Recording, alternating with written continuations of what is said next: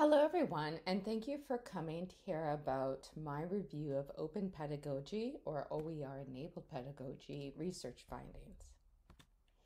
Before going into examples of how pedagogy can be changed with OER, a brief primer on licensing is needed.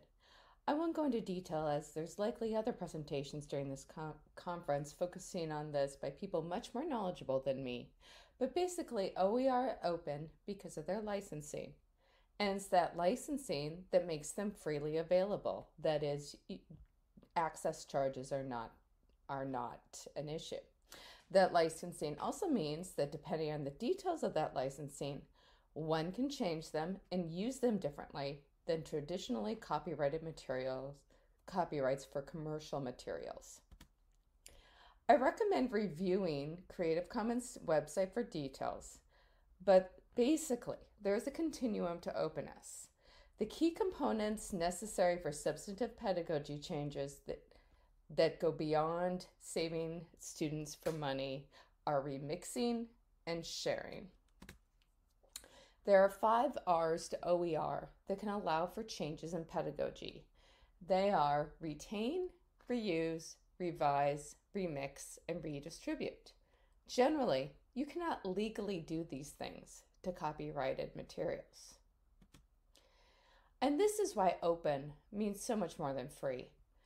A material can be free, but not allow any of the permissions afforded by those 5 R's I just mentioned. Now, saving students money is important in and of itself and has been shown to reduce course withdrawal rates and reduce the financial burden of a college education. But there's so much more that can be done with that Creative Commons licensing on opening material. The opportunities afforded by open licensing are practices known as OER-enabled pedagogy. There are many names for OER-enabled pedagogy, including open pedagogy, open educational practices, and depending on the licensing involved, non-disposable or renewable assignments.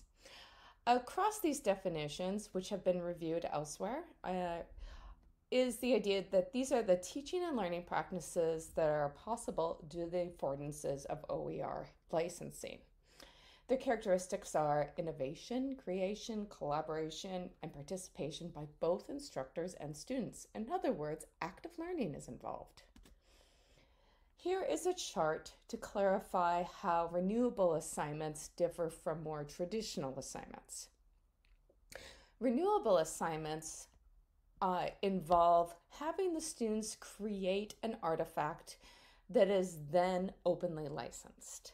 So in this way, the student is not only promoting their own learning, but they are creating something that can be used by others and is findable and then can be those 5 R's then can relate to that renewable assignment if it's openly licensed. This creates a sustainable OER ecosystem. So if we just had people passively receiving materials but not taking an active part in creating materials, we wouldn't have a sustainable ecosystem. Eventually, we would run out of creators of materials. So it's essential that we have this cycle continue. So if you're like me, you're probably thinking this all sounds lovely, but I need to see some evidence about what actually happens when we have open pedagogy. Well, you're in luck. I conducted a systematic review of the research on OER-enabled pedagogy. In a systematic review, a thorough and exhaustive search is conducted. To organize what I found, I'll describe first what the commonalities and differences in the concept of open pedagogy across studies was, then go into the research findings on student experiences and faculty experiences. A systematic review is a research study in and of itself, and therefore it has methods. In this case, the studies are data. So studies were included if they use the term open pedagogy or one of the synonyms I mentioned earlier, reported empirical data on either student or faculty experiences, and were conducted in the context of a course assignment. 4 scholarly databases were searched using key terms, and from that search, 2,554 citations were found, and the abstracts and titles were double screened, meaning that at least 2 researchers screened them. I resolved any conflicts between the researchers during the screening process.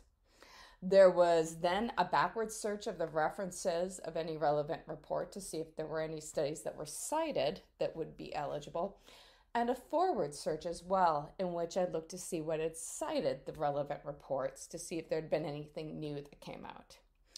This led to a total of 18 eligible reports. One had separate empirical studies, one for students and one for faculty. So it was a total of 19 studies that were synthesized. Research question 1. In most of the studies reviewed, open pedagogy involves students creating novel and useful artifacts that had value beyond learning. In other words, renewable assignments. Most of the studies explicitly indicated that the artifacts would be publicly shared and openly licensed. The affordances of open licensing were also described as crucial for open pedagogy across several studies. Indeed, the description of open pedagogy in several studies specifically mentioned open licensing. However, there were variations. In some studies, the focus was on student-created OER in terms of open licensing. In other studies, the focus was on the value of student artifacts beyond the class. Generally, the descriptions and instantiations of open pedagogies in the reviewed studies converged with the concept of OER-enabled pedagogy I mentioned earlier. There were 3 studies in which this was not the case.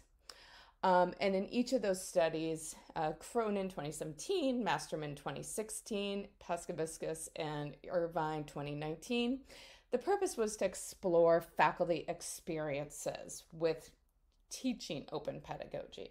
So the focus was more on the faculty rather than what the students actually created. One area in which the studies varied was on whether publicly sharing and openly licensing materials was optional or required. Generally, public sharing and open licensing were optional. There were 2 studies in which it was explicitly required, Bonica 2018 and Zhang and colleagues 2020. In the Bonica 2018 study, students had the option of using a pseudonym rather than their names if they were concerned about privacy. However, Bonica reported that all students opted to use their real names in order to showcase their work to potential employers. Zhang and colleagues had students post on public social media platforms, and they noted that this requirement did not work well for shy students. On to research question number 2. What were the research findings for OER-enabled pedagogy in terms of students' experiences? First, the good. The majority of the studies with students focused on perceptions of open pedagogy and its various instantiations. Across studies, students generally perceived open pedagogy as a positive and meaningful learning experience. Students expressed appreciation in developing artifacts that could be used by others. This appeared to foster pride in their work, likely because they knew it would be seen and used by others. In addition, students reported feelings of agency as scholars, that they were contributing to a body of knowledge, rather than simply consuming what's already known. Students reported better critical thinking skills through open pedagogy than traditional pedagogy in 2 studies by Hilton and colleagues, 2019 and 2020. This is likely because students had to evaluate sources and synthesize ideas when creating their artifacts, in addition to giving and receiving feedback to their work. Only 2 studies examined learning outcomes, and they were neither good nor bad.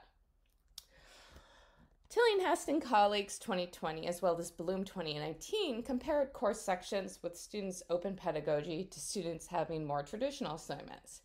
The 2 approaches to open pedagogy differed in that Tillinghast and colleagues had students revise an existing OER textbook, and Bloom had students develop OER learning tools. However, their findings regarding student learning outcomes were similar.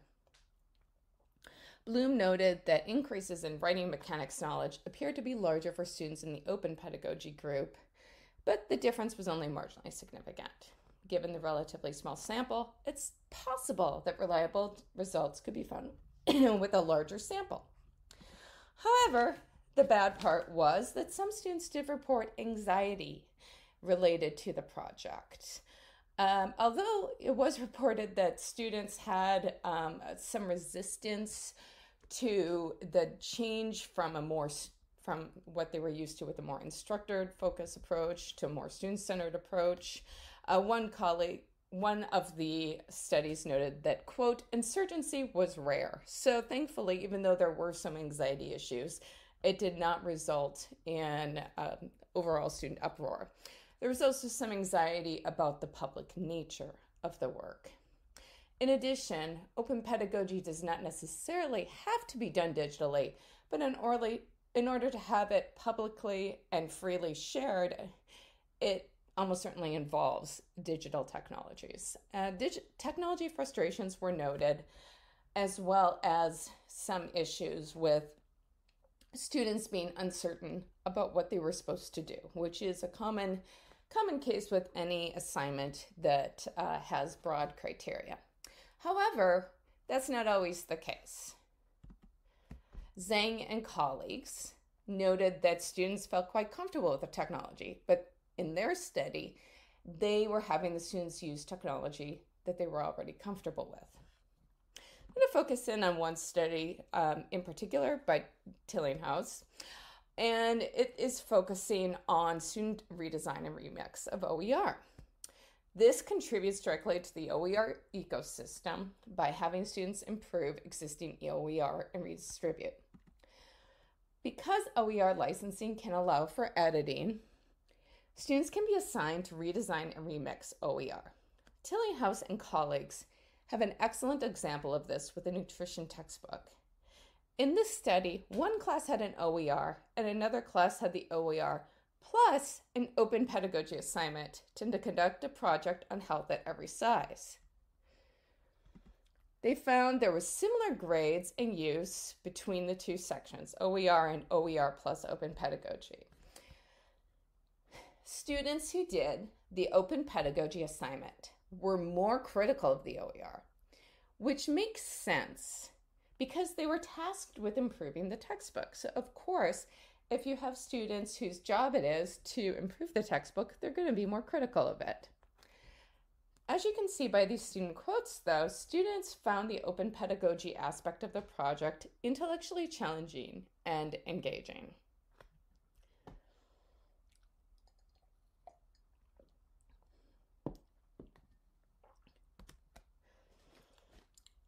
There were a number of studies in which students created OER, and I'm just going to show you these to give you an idea of how you could have your students be involved with this key to long-term sustainability of OER.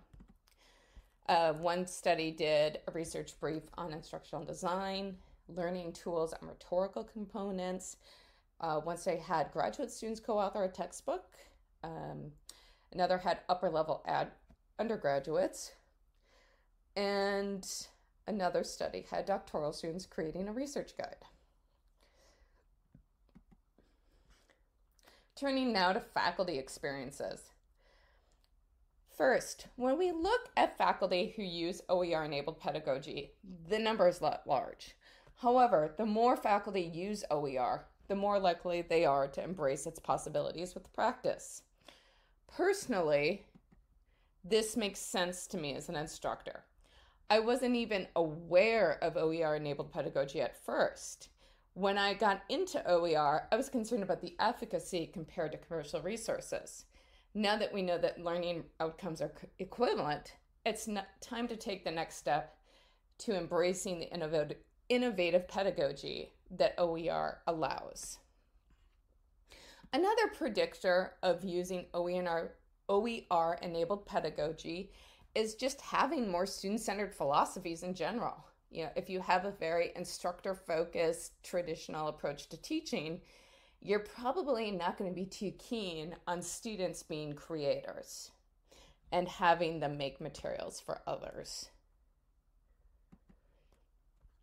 In addition, faculty who use OER-enabled pedagogy report being more motivated to improve and access to knowledge. One area this is important is expanding beyond traditional Western sources of knowledge, or to have the information be more regionally relevant. Finally, those who use OER-enabled pedagogy say it promotes collaborative learning and empowers students. Based on analyses of faculty interviews, Cronin identified 4 dimensions across educators using open educational practices. One is that they valued privacy, but they wanted openness in the virtual learning environment. A second is developing digital literacies in their own professional development, as well as their teaching. A third is social learning and having learners be actively involved in their learning. A fourth is having more porous boundaries between teachers and students so that collaboration on open material co-construction can be possible. The 5 R's again. So now that we have gone over the 5 R's of OER, I want to highlight how it's important to follow the 5 R's of open pedagogy.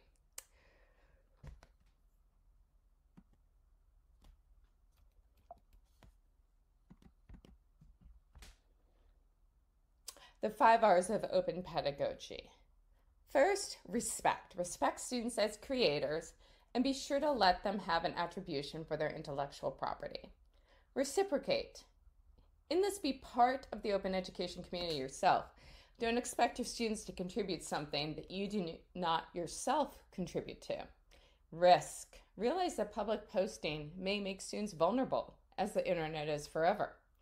Reach. Reach means that learning is ongoing. It goes beyond a particular class and semester when it's open. And resist. Resist against commercial ideals that information should be expensive and constrained. Challenge yourself to use open education as a force for social justice. So what can we take from this? Well, OER gives us opportunities for innovative teaching. However, as is the case with good teaching in general, we need to be clear about why students are doing it and how they should do it. There is a careful balance here to provide enough room for creativity and choice, but not to overwhelm students to the point of utter confusion. Also, open pedagogy techniques often require new technologies, so be sure to know how to use it as an instructor and make sure that there is support available for students when they inevitably have questions. A general teaching with technology tip I have learned is to test out something in a class by offering to have students explore a tool for extra credit before I start requiring things with real stakes attached to them. If you're interested in learning more about open pedagogy, I encourage you to check out these 3 blogs at the top. They give some really great advice on how to pursue this. There's also 2 articles, or 1 article and a book chapter on open pedagogy and social justice. And one has been recently published by Bali and colleagues and is an excellent article. I highly recommend. The other one is Shameless Self-Promotion. It's my book chapter that came out a few months ago. If you would like some more how-to guidance on open pedagogy, I've curated a list of examples and resources in this Google document. So if you need a faculty guide to open pedagogy that applies across disciplines, by all means, help yourself. It is openly licensed. All right, I look forward to hearing what questions you have during the presentation. And this presentation was based on an article that was published a few months ago in the Journal for Learning for Development. If you scan this, you will get the direct link to the journal, which is open access. Thank you, and I look forward to hearing your comments.